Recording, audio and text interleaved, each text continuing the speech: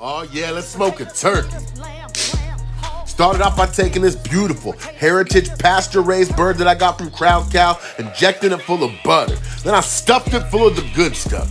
Onions, garlic, lemon, fruit, and a bunch of herbs. Lathered and slathered in mayo, gonna make for a beautiful binder, gonna melt down and crisp up the skin. Then I layered the flavor and did it major with my pinky poppin' umami and some loco pollo from Strong Arm Barbecue. After about 3 hours, this thing is looking fantastic, y'all.